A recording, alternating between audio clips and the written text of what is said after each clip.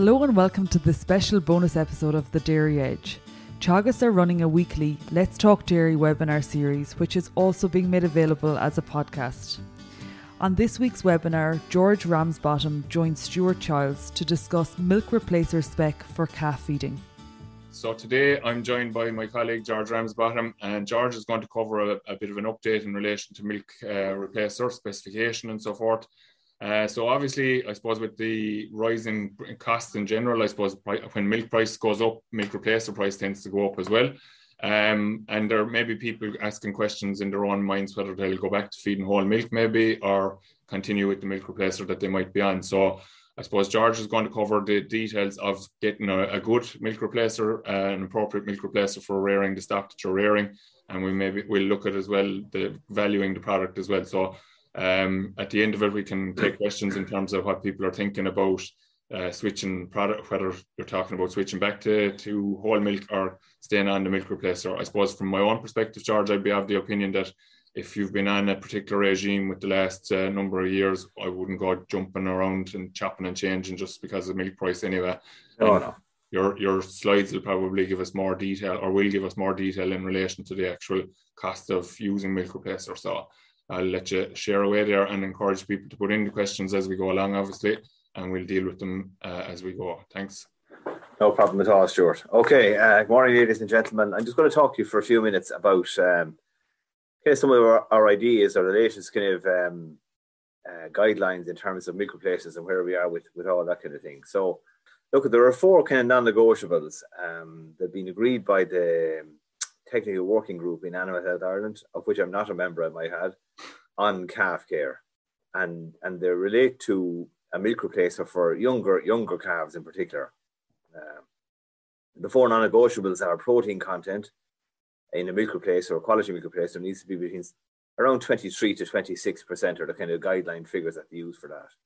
In terms of fat content, if that's where the energy is coming from, that'll need to be somewhere between 16 and 20% are the kind of the guideline figures for fat content of a quality milk replacer.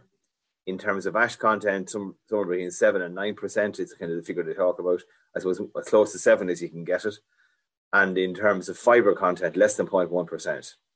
If we just look back at the fat content, we're not too fussy about where the fat comes from, whether it's coming from an animal-derived source or a plant-derived source. Performance of the calf is equally good on those. In terms of the protein content of 23 to 26%, we're a bit more fussy here. And we really like, particularly for young calves, that those proteins should be from milk-derived source as much as possible. And the reason for that is because you could have a high protein content in your milk replacer, but if the amino acid profile of them isn't right, you need lots of, I think, lysine and methionine are two key ones there in the growing calf. If a lot of them are coming from plant-derived sources, they mightn't have that kind of a quality amino acid profile to ensure good growth in your calf. George, that's an important point in terms of price as well, because obviously the vegetable proteins are probably cheaper. Oh yeah, absolutely. And how we know, Stuart, is if there's a high fibre content. If the fibre content in the milk replacer that you're buying is high, so if it's over 0.1%, there's a good chance that some of the protein sources in it are being plant derived. So we were aiming, our recommendation, or the AHI Technical Working Group recommendation, is that fibre content should be very low, less than 0.1%. And if it is, in general, you're getting a high quality milk replacers that's milk protein derived. They're the kind of four specs we talk about. Whey or skim, basically, is what you're talking generally about. Whey, skim milk powder, or preferably whey milk powder. One or the other will do that for you. And if you think about the whey powders, they're very expensive per ton at the moment, because you're competing with bodybuilders to buy them, basically is what we're saying, yeah. I think at the moment someone told me they're about I think it's either $14,000 or 14,000 euros relative to the skim milk powders. They're about 4,000, I presume they're traded in dollars, 4,000 a ton, okay? Yeah. So we're looking for a kind of a quality milk replacer, and that's the kind of spec that's been set for those type of products. Now we'll talk about price in a minute, we'll come back to that, okay? I'm a bit earlier at it actually, and I thought it was going to come out. In terms of the cost of milk replacer, how do we calculate? You were referring earlier on there, Stuart, to people maybe going back to whole milk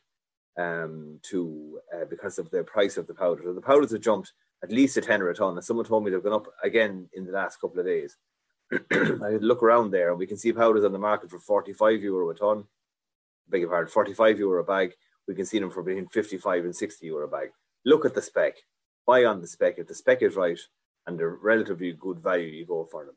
Just taking a price out, we'll use a ballpark there of €58, which is midway between some of the powders I'm looking at that are available at the moment.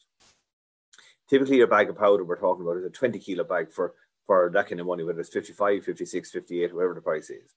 If we assume a mixing rate, which is a kind of a fairly common mixing rate used for twice a day powders of 125 grams per litre, a 20 kilo bag of the powder would make 160 litres of milk replacer solution. And at a cost of €58 for the 160 for the powder for 160 litres of made up, that's the equivalent of 36.25 cents per litre before water heating costs and mixing costs are accounted for. So you're talking a ballpark around somewhere between 35 and up to 40 cents per litre for the powders that you're going to be using to in a milk replacer format before heating and mixing costs. So that's the kind of price we were a good bit less last year, Stuart. It was working out at around €10 a bag last year, but look at the way things are at the moment. This is the cost we're talking around 36 cents per litre is what we're talking about. So it's up about 20%, I think. There's actually about 20%, exactly. There's a supplement in the journal today now as well, and it actually has a good share of the products now. Not all products are listed in it, and it's going to give you the price per ton for each of those as well, so people will be able to see. Off the top of my head, I think we're talking about around 2,000 a ton last year, and it's up closer to 2,500 a ton for a lot of those, or 2,500 a ton for a lot of those products now. But I suppose the key thing there, George, before you move on, is I know Kerry sent out forward milk price text there yesterday to their suppliers, and I saw it on online as well last night, with that they're talking about maybe 43 or 44 cent, I think, on the forward price, or 42 cent. Sorry, I think 42. Right. 42 as a base price, sure. Yeah, so it's quite on a par in terms, they probably work in tandem really. So when milk price is good, your milk replacer price is obviously going to increase. If you're going down the dairy product, like if you're using the vegetable proteins, it's probably going to stay a little bit cheaper. But then, as you said, it's not the ideal scenario. No, not for young calves. I wouldn't recommend them, Stuart. It's as simple as that. Yeah, I think what will determine it more than anything else is convenience. What suits the operation that you're on? If the setup is in such that you can feed, that you can make up a milk replacer easily, well, then I'd probably go down the milk replacer route. In terms of performance, it'll be relatively similar. Yes. But if your setup is not suited to rearing cows on the replacer, and really you have a system in place that'll feed cow's milk to the calves, well, look, there's no problem feeding that either. Yeah. It's not price is not going to drive it. Yeah, exactly. One over the other. Put it that way. One versus the other, milk replacers will have a slightly lower energy content than whole milk. Typically, the reason for that is because our typical milk replacer will have an oil or fat content, which is where the energy is, of between 16 and 20%. In terms of whole milk, it'll have a fat content of around 25%. And the fat content is what's driving the energy content of the milk. So typically, it'll have a slightly lower energy content than whole milk. There's huge variation between the products, as we're already alluding to. Mm-hmm. Just be very careful of the spec of the product. If you're getting something you can get products at the moment that are costing around €45 a bag. Just have a look at the bag of powder and make sure it meets the criteria we set, particularly for the very young calf. We've seen it before, we've seen it again. Non-milk proteins are not suitable for very young calves. You really need for whey or skim in the ingredient list for those sort of calves, and plenty of it. And in terms of protein requirements, if we're pushing for a higher growth rate, you probably need some of the upper end of the protein content in those, and that will drive bone and meat growth rather than put a layer of fat on them. Oftentimes, anecdotally, what you hear farmers talking about the calves that are going to sell will go on whole milk, and they look roundier and fatter, but the performance on the milk replacer will be similar in terms of live weight gain. It'll be a different form of growth. It'll be less fatty growth. It'll be more bone and flesh growth that you're seeing in those calves. No real difference in performance if the replacer is of a reasonably high quality and meets the spec we talked about. How much does a calf need? Well, traditionally, when I was growing up as a child, about 4 litres a day, about a gallon a day is what we fed to the calves, 4.5 litres. The new thinking is that really we're talking about looking for greater growth from our calves and feeding around 6 litres of a 12.5% or 125 gram powder per litre mix is what we're talking about. That's a total of around 750 grams per calf per day. And there's a reason for that, Stuart. If you look at what the 750 grams of powder can support, well, it'll support 2 things. The first is it'll support maintenance of the calf to keep it ticking over, but it'll also support growth of the calf. So with 750 grams of powder going in, and we're assuming a 15 degrees Celsius calf out here for the young calf. In that scenario, the maintenance requirement for the calf is the equivalent of around 380 grams of the powder that you feed. So what you feed on top of that will promote growth. And typically we're talking about growth rates, surpluses then of around 370 grams. And as a rough rule of thumb, if you divide the 370 grams in 2, that's the kind of growth rate we're talking about in kilos of gain. So about 185 grams of gain will be achieved with 750 grams of milk powder going in to a calf in a house that's at a temperature of 15 degrees Celsius. So temperature is also interplaying in terms of the kind of growth we can expect from our calves when they're being milk fed. If we look then, we'll just stick to the table in red there first, Stuart, in this one here. If you look at calf age, the lower critical temperature, so as the temperature goes down, more and more of the feed that a calf gets is being pushed towards maintaining the calf and keeping it warm. So if we talk about a newborn calf, the lower critical temperature for a newborn calf is around 15 degrees Celsius, which sounds quite high. It's higher than I would have thought. And typically we're looking at temperatures I was in calf houses yesterday and a couple of farms short, and the temperature in them was around 7 degrees. Yeah. That's saying to me with the newborn calves, in fairness, yesterday was a cool enough day, but if we look at newborn calves, they're using more than the 380 grams of powder to maintain themselves. So you're going to get slower growth in those calves if they've been kept in a cold house. But very quickly, even the newborn calf becomes more temperature tolerant. And by 3 weeks of age, the lower critical temperature, or the temperature which it needs to burn more energy to maintain itself, goes down rapidly. And I suppose the reason for that is there's a couple of things going on there. One is it's growing bigger. So bigger animals are more resilient to lower temperatures because of a smaller surface area relative to their body weight. And the second thing that's going on there is, they're starting to develop a kind of a proto-rumen. So once we can encourage them to eat meal fairly quickly as a young calf and start to develop the rumen. Rumen is like a hot water bottle. So it's like having a hot water bottle strapped to your tummy and walking around. You'd be a lot warmer with that on you than you would when you're effectively a monogastric, which is what the newborn calf was. So what people will do where houses are cold with calves is probably the simplest thing to do. Well, the first thing you should do, and Kira alluded to it the other night, Kira Hayes alluded to it the other night, Stuart, on the webinar that we ran. But one of the first things that you'll do is have the thermometer in the house so you can see what the actual temperature is. That'll give you a good indicator of whether it's warm or cold. And that's a Macmin. Sorry, George. That's a Macmin thermometer, yeah, as opposed to your kind of standard thermometer. Like exactly. The second thing, Stuart, is you can give them a real good bed of straw. A real good bed of straw, it'll be up around what we call a nesting score. The nesting score is 3 short, where basically the legs are hidden in the straw. And that's like a little blanket under them, or kind of a duvet around them. And that'll make them more resilient to lower temperatures, and they won't be burning up extra feed to maintain themselves. And in some cases, the third thing you can do is people are putting heat lamps under fairly young calves to give them the option of going in under it if they're feeling a bit on the cold side. And that will allow them to warm themselves up in a localized point. And again, we're only talking about needing it for a couple of weeks, those kind of things. And the other thing is what people are using is they're using some of these calf coats. Yeah. And particularly for small, vulnerable looking calves. And what they'll do is they'll increase the temperature, I believe, by about 10 degrees. So a 5-degree house would be the equivalent of a 15-degree house with a coat on some of those smaller calves. And they only need it for the first couple of weeks to keep them warm. I go with the straw first myself because it's the cheapest option. But that's me. I'd be tight. If you look on the right-hand side then, Stuart. Yeah, the other thing, George, actually is canopy kind of area in the pen.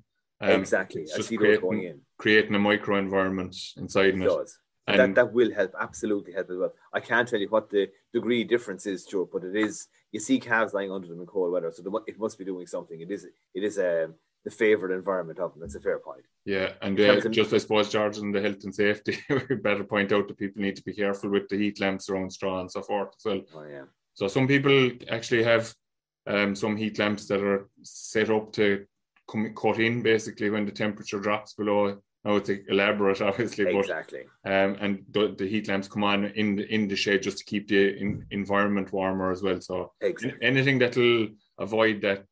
Basically, I always talk about it in context of if you go to a match or a funeral. Unfortunately, is the typical example because it tends to be late in the evening or whatever, and you're standing around and it's cold. It's very hard to keep yourself warm, and the calf jacket, the way I think of it, is like the likes of the base layers that you see. I actually see a lot of farmers wearing them now, more and more as well, to keep their own body temperature up, we'll say, when they're out in cold weather in the springtime. So calf jacket is the same scenario, keeping the core warm, and obviously then you're not as vulnerable, I suppose. You're not burning as much energy to maintain your core body temperature. Exactly. Yeah. Now, just on the right-hand side of this graph here then, so how much powder equivalent is required to maintain the calf? So at 15 degrees Celsius, we talked about the 380 grams of powder. But in that young calf, if it's at a lower temperature, say 5.5 degrees, it's requiring the equivalent of around 480 grams of powder to keep itself warm in those early weeks of life.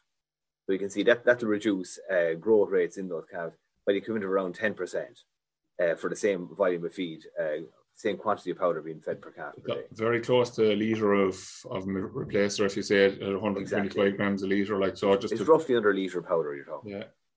Of a replacer. Sorry, Stuart. Okay, the other question we're often asked is, and from a Ione's perspective, it's often seen as a kind of a preferred route to move calves quickly away from either the colostrum or the transition milk, particularly the heifer calves, and I tend to focus on those, excuse me, to move them quickly onto milk powder. So the research at Moorpark was carried out, and it looked at 3 stages with a yellow column here, and that refers to calves that were fed a quality colostrum and 4 feeds of transition milk. That's the second and subsequent milkings from the cow. And then onto a quality milk replacer, okay, until weaning time. Or the yellow column then refers to calves that got colostrum and were put straight onto a 26% or a high quality milk replacer after 1 feed of colostrum, 1 feed of quality colostrum. I suppose, Stuart, we didn't mention it, but it should come up, and it came up at the webinar the other night. How do you know quality colostrum? You get one of those, what do you call them, Stuart? Briggs refractometers. A refractometer, and make sure. And actually, it was out with a group yesterday, and one of the guys in the group had a refractometer, and he said it's unbelievable the variation in the quality of the colostrum the cow's producing. So he reckons it's an essential tool to determining quality colostrum. Anyway, all these calves got a quality colostrum. They got it for either once, followed by 4 feeds of transition milk and then a quality milk replacer, or they got 1 feed of colostrum and straight onto a milk replacer. And if you look at this graph here, at weaning time, at 140 days, and at 240 days, 8 months later, effectively, there was no difference in the performance of those calves. The only caveat I put in with that is, I had a farmer I know pretty well who had a significant Ione's problem on his farm, and he followed the protocol that we laid out for him in terms of getting them quickly onto a quality milk replacer. He fed his bull calves and beef calves that were going off farm the transition milk, and he said that the performance of the beef calves was better. And the reason for that was because in his herd, he had a problem with scour in the calf house, and the scour was reducing the growth rate of his replacement heifers on the quality milk replacer. By feeding a transition milk in situations where there is a health risk to the calves, it protects them at the intestinal level and keeps their performance up. They were better protected than the calves that were on the milk powder, basically, is what we're saying. So it's just a greater availability of antibodies through the transition milk for the couple of days extra, basically. For the couple of days extra, or even a week or 2 extra. So if someone is in that scenario, George, then like, no, obviously you'll have to be testing for Ione's, or you probably won't know you have Ione's problem in the first place, but trying to identify and store colostrum from good quality clean cows, we'll say, would be the objective there then, and there's a bit of management in it, but if you could gather that milk then to feed a couple of extra transition feeds that you knew was clean, that would help alleviate against the Ione's, but also keep you in a good situation in terms of calf health then as well. Right. And literally earmark the cows that are dubious for Ione's. What we've farmers doing at this stage, Stuart, is just put an extra tag in the rear, put a red tag in the rear. Yeah. Just a blank red tag, just to remind you that these cows are suspect. Yeah. And control what happens in them. It's when you have a visual cue with cows like that, it makes such a difference in terms of reminding people of the risks that they run. Yeah. So just one of the last slides I have, Stuart, is broad guidelines. So this isn't the definitive answer for it, but it's a kind of, people often ask you about how do we get our calves from twice a day feeding to once a day feeding in a kind of a relatively safe way. And one of the kind of broad guidelines, kind of rough guidelines for how it might pan out in reality is, we'll talk about a scenario where we have a calf that's gone its 28 days of age. It's on 6 litres of milk replacer, with 750 grams of milk replacer being fed in those 6 litres in 2 feeds a day. So the day before you start, put your calf on, keep your calf on, it's on its 2 feeds in the day. On the day you start, you skip the evening feed. You give them the morning feed, 3 litres with 275 grams of powder in it. Then on day 1 of the new regime, it gets 3.5 litres of feed, and that will contain 550 grams. And slowly step up the powder over a couple of days by 50 grams a calf a day. And you'll probably get to close to 700 grams of powder by about day 4. You might never get to it, Stuart. In some cases, the calves just won't drink it, because what you find immediately when they go this route, Stuart, is you'll find that they start eating a lot of meal. It makes them quite full very quickly. Yeah. But you'll get, we're talking about calves a month of age and more, and you should be able to step them up to around 20% solution over 4 or 5 days. So it's important there, George, I suppose, as well, just if you jump back there one slide again, that people see that you're not trying to get to 700 straight in on day 1, like. Highly risky. Yeah. Highly risky. The reason being, you're changing the consistency of the feed now, or the what they call it, osmolality, they call it. It's a fancy name for how thick it is. And you don't want to do things that quickly or that rapidly or drastically alter the passage of the liquid through the abomasum. Yeah. So from the calf care webinar on Tuesday night, that's a key potential trigger for blowout in calves. Rapid adjustment of osmolarity, so controlling that by stepping it up like you've described there is the way. It's a like gentler way of doing it. It's a bit like cows going to grass basically off the silage, cold turkey. You could end up with issues with them, whereas when they calve, giving them the 4 days inside, they settle down a small bit, then they can go to grass. Maybe they might still be getting a bit of silage for a few days. Especially around frosty weather and so forth, with frosty grass, and just transitioning everything it's important that people don't just go bang like. Exactly. I suppose finally, Stuart, if you want to read a bit more about some of the technical notes around calf milk replacers and the spec that they should have, there's a document there on the Animal Health Ireland website developed by the Technical Working Group on Calf Care. That's worth having a look at for people who want to pursue some of the information a bit further. Yeah, and I suppose the key thing about that, George, is it's independent, would say, because obviously every company is going to be trying to push their angle on people. So trying to do your own research on it in the background. Yeah. This is an independent document. It's developed by a panel of technical experts, which will actually include some of the companies that are selling products. Which does include the companies, and so it should. But it's a balanced reference document. Yeah. So, George, I think this question actually came up as well the other night, maybe, but I will throw it at you again. And I know one of the other advisors was asking us about it there in terms of topping up, maybe. But Lawrence Sexton is just wondering, is there any advantage feeding whole milk with powders? Yeah, no problem at all. We're talking now, Lawrence, about the conventional 12.5% solution, and mixing whole milk through it does confer additive protection in the situation, particularly in situations where there's a bit of a disease floating around the place. Absolutely. But putting a transition milk mix through with whole or with a milk replacer shouldn't present any problems at all. Okay, and George, I suppose something that we probably need to focus on, because with the best will in the world, we might start off well, but weighing out that powder, and maybe even Liam Gannon was saying the other night, and I've often heard it, is the changes of batches maybe as well. So you could have 2 pallets that you've gotten now, and even the 2 pallets that you have maybe out of a different batch potentially. So just when you do switch, checking the weights.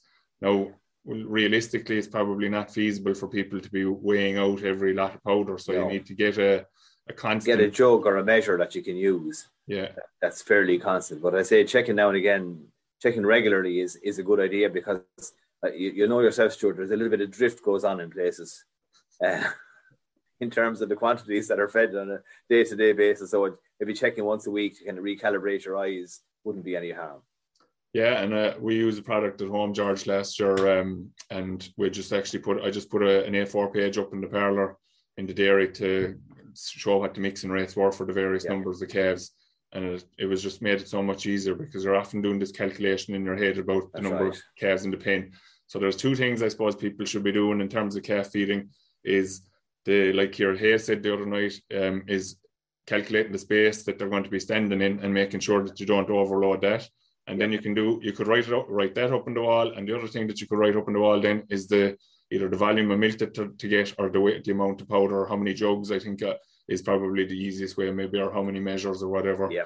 And that works well in general. So I suppose to sum it up, George, if people have been on powder all along, there's no real reason, just because of the hike in price. A bit like fertilizer, you can kind of you still need to use it, or you can still continue to use it. And I suppose the quality of it is important. Like anything in reality, you're going to get what you pay for. So the dearer milk replacer, while it is dearer, it's dearer for a reason, and it's because it's got a better ingredient profile and maybe better base constituents as well. So not like Ron Seal, it does exactly as it says on the tin, is kind of what you're looking for, isn't it? Generally speaking, sure, absolutely. Okay, so I think people are quiet there. Obviously, you covered all the bases, George, as always. So only the one question there from Lauren. So thanks for coming on this morning, and we wish everyone well for the week, and we'll be back again next week, and we'll talk to you then. So thanks very much, George. That's all for this week's Let's Talk Dairy webinar series. And don't forget to look out for more bonus episodes each week. I'll be back with our usual Dairy Edge interview on Monday, so do listen in then. I'm Emma Louise Coffey, and thanks for listening.